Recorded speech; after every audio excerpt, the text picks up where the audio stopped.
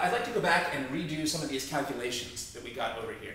Now, hopefully these were all calculations that you could kind of do in your head without writing down anything on paper, because we all have a very good intuition for how prices and money works. So that there wasn't really much need to write this out mathematically.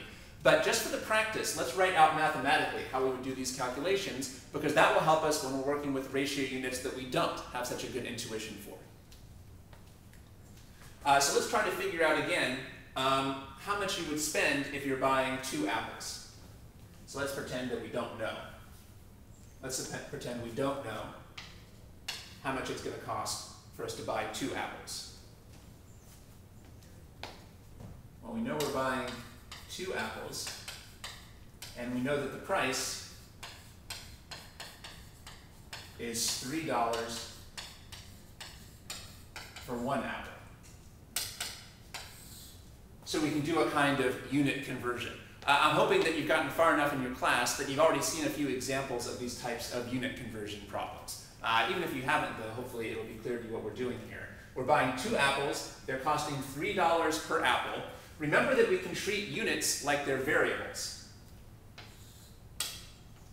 We can make both of these fractions by putting this over 1. And we can treat units like they're variables. Well, when you're multiplying 2 fractions, you're allowed to cancel diagonally. When you're multiplying 2 fractions, you're allowed to cancel diagonally. So we can cancel this unit here with this unit here because they're both the same. And then what do we end up with? We end up with 2 times 3, which is 6. And the only unit we have left is dollars. So this is kind of the official way to prove that if you buy 2 apples at $3 per apple, the total cost will be $6.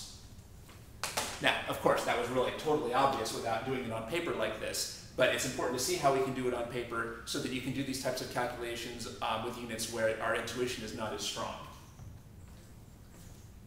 So now we've confirmed that this really would be $6. Let's try that again over here.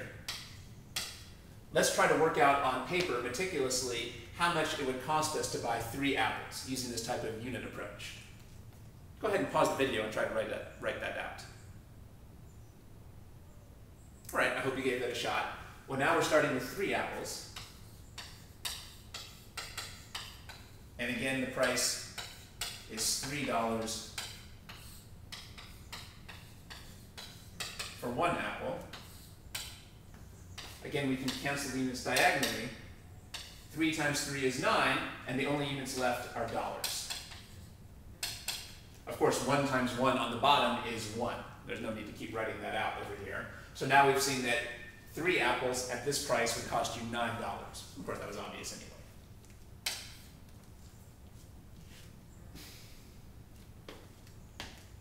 Let's do this example.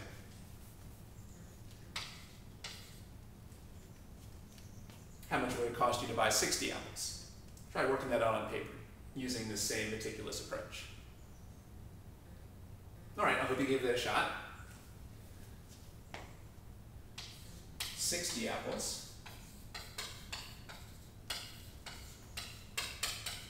at $3 for 1 apple. The apples cancel. 3 times 60 is 180, and the only units left are dollars. So we confirm what we already knew. 60 apples would cost you $180.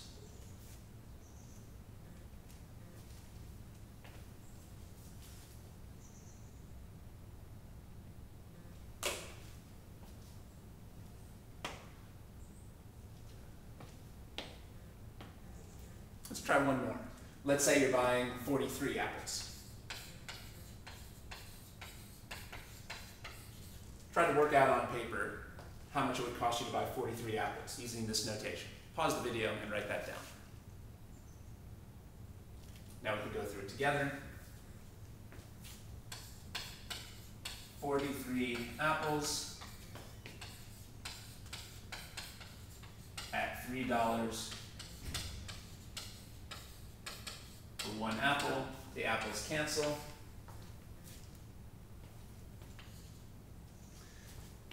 Now we have to do 3 times 43. Well, that's 129. And the only units left are dollars. So 43 apples would cost $129.